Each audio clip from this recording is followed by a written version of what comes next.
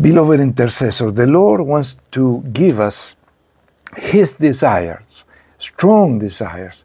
I mean, I'm not scared of Christians with strong passion.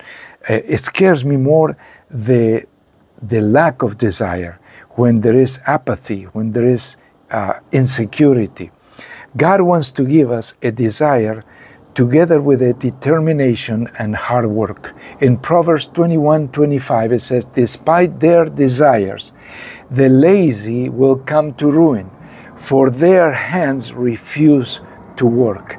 God cannot bless desires only, even if He put them in your heart, but they have to be accompanied with the willingness, the sacrifice, the effort. And so, if you want to see your ministry growing, if you want to see more people coming to Christ, and more unchurched Christians, there are millions of them out there.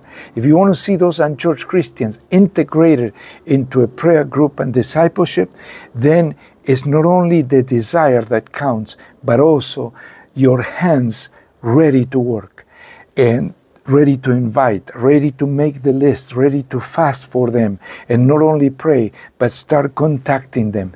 It would be awesome if every intercessor that is watching this video or listening to the audio would be willing to make a list of 10 people you want to reach and bring into the group, and then begin to invite it. Take a few minutes daily to invite one today, another tomorrow, and so forth.